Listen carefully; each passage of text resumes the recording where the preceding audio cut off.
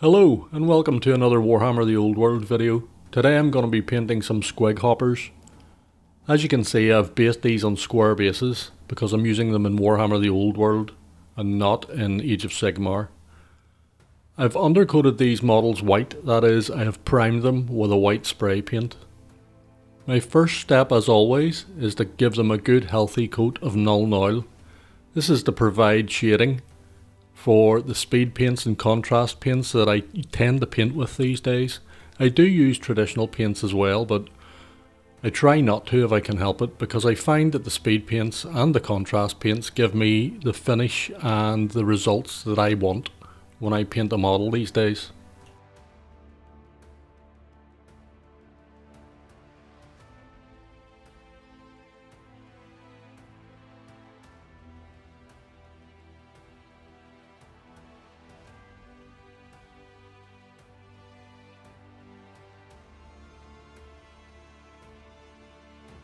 As you can see, all 10 models have been painted with Nuln Oil and allowed to dry. Make sure they're dry before going on to this step. I'm now going to use white paint and give the models a good healthy dry brush, a heavy dry brush of white. And the idea here is to bring all the raised areas back to the original or close to original white colour and leave the recesses black or at least a dark grey. We want those recesses to provide our shading without having to add additional steps through the use of paint.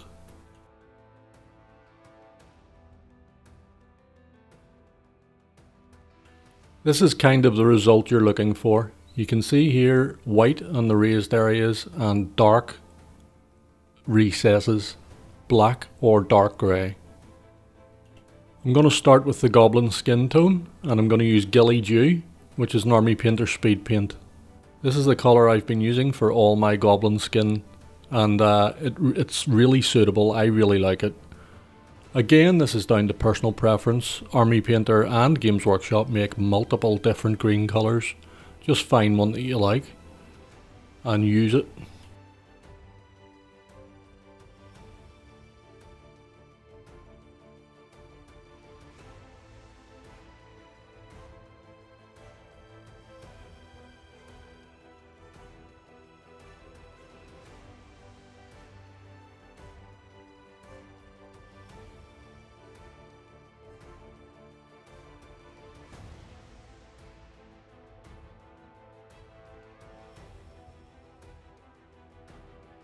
Next up, I'm going to use Pallid Bone and I'm going to paint all the teeth and the horns and the nails, and anything else that I deem to be a bone colour is going to get hit with this colour here.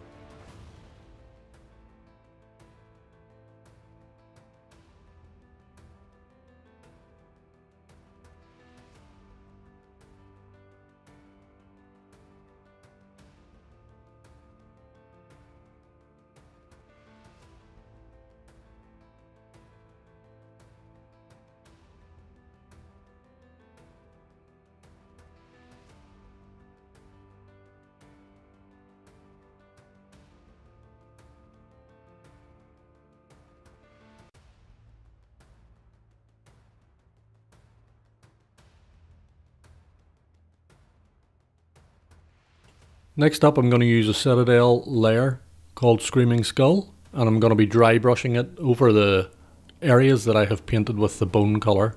And this is just to add a little more definition and a free highlight to those bone areas. You see yourself, you can miss this step if you wish, but I chose to do it.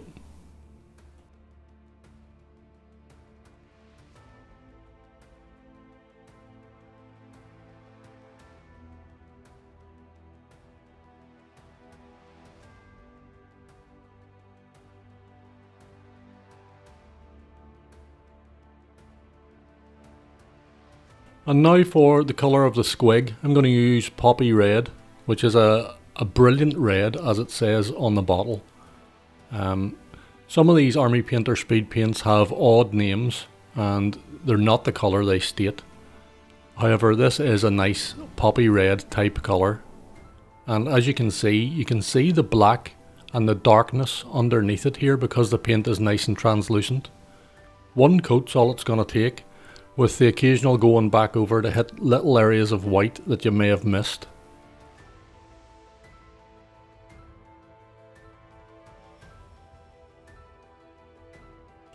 You'll also notice that I leave areas around the mouth. You could call them lips, I suppose. And that's because I want to add a different red here and add a bit of a transition.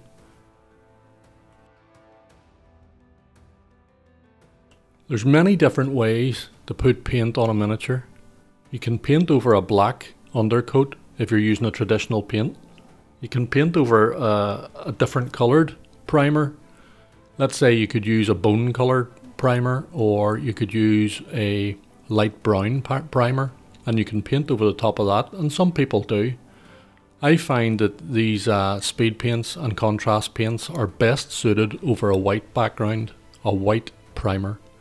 Next colour up I'm going to use is bright red. Army Painter have it labelled as bright red. It's actually more of an orangey red colour, and I'm going to use it to paint the areas of the squig's front. The front round the face, like the lips and the inside of the mouth, and the gums between the teeth, I'm going to hit with this colour. And you'll see here that it's subtly different, but it's different enough where you can see it. And it actually looks quite good, especially when it's dry and you see it in the flesh, so to speak. It looks really nice. I'm very happy with it.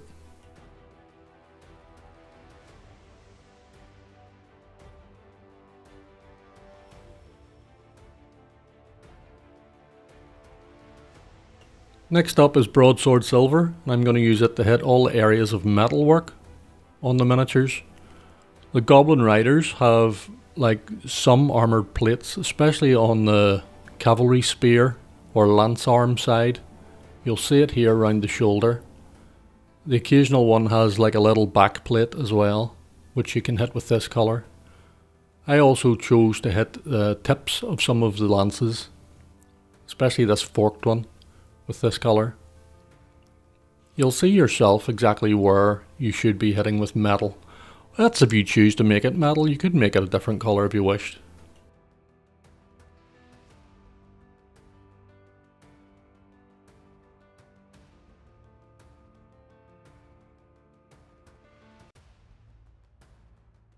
I'm now going to hit the eyes on the squigs, and I'm going to use Maize Yellow.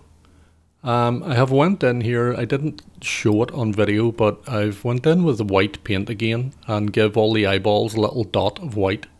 If you make any mistakes, it's not a big deal. Because it's white, you can go back over it again with your base red colour and hide a multitude of sins.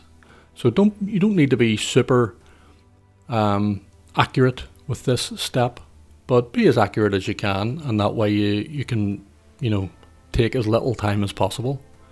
I'm now moving on to the cloaks and the clothing of the Goblin Riders, and I'm going to use Tyrian Navy.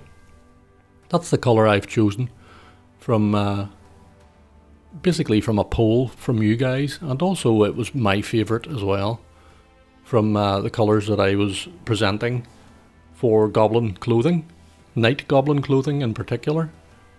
It fits really well. It looks a bit more blue when it goes on here, but once it dries it's actually much darker. Yet you can still see the hints of blue through it. Very suitable, I think, for Night Goblins.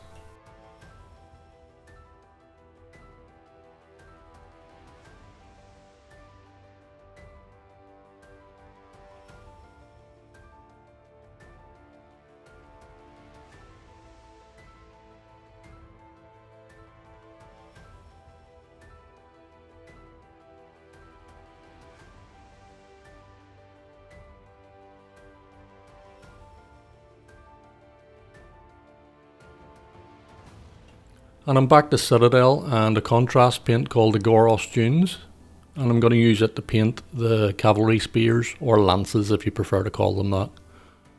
Again, it's just a straight over the top of the shaded white, and very simple job to do.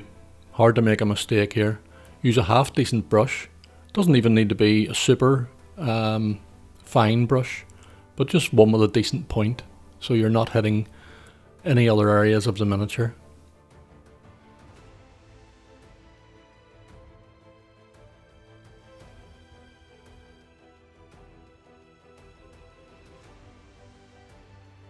The final step was to paint the mushrooms and some other small areas and small details, and I used a variety of colours. I'm just showing you this Moonlit Coral as one example, but basically go in and pick whatever colours you have in your colour palette that you like and you think would be suitable.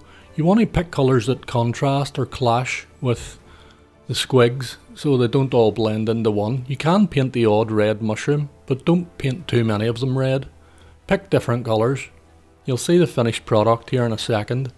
I also, when I was doing the bases, I did my usual method of a blob of PVA mixed with brown paint, and then once that was drying, I give it a coating of 2 different grades of sand, and then some static grass followed by some tufts, and that was it. That's the job done. You'll see here that they're finished. I'm really happy with them. Hopefully you've got something from this video. Don't be deterred by the fact that these are odd looking wee monsters. They're very easy to paint as long as you use speed paints or contrast paints. If you want to do them with a traditional paint, again, they're easy enough to paint. It's just going to be more steps and take you more time. Something that I don't really want to put into them, if I'm honest. So hopefully you've got something from this video. If you have, please click the subscribe button if you haven't already. You'd be doing me a big favour and I appreciate it very much. Thank you, and I'll see you in the next video.